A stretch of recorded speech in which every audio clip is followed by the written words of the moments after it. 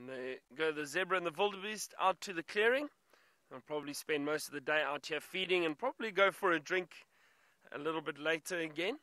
What a wonderful morning. It ended off really, really well with that beautiful leopard sighting. So glad you got to see Tingana, the big male.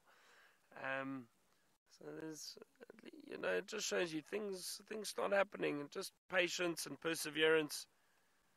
As I was saying, we drove through that area. It was very, very thick, and eventually he was going to come out, and he did. So very nice to see him. Now, don't forget, everybody, from tomorrow morning, the times are going to change. It's half an hour later in the morning. So we will be live from 6 a.m. our local time. And then in the afternoons, half an hour earlier. That's 3:30 in the afternoon as opposed to 4 o'clock. That's from tomorrow morning. The times will change. We are moving into our winter times. So just remember, half an hour change on either side. And that's almost it from us for today.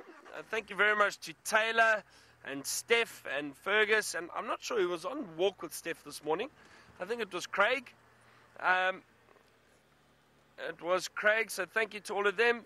Thank you, Megan and Jerry, I think, was in the final control this morning with you. And the voices in my head, as I like to call them, the ladies in final control.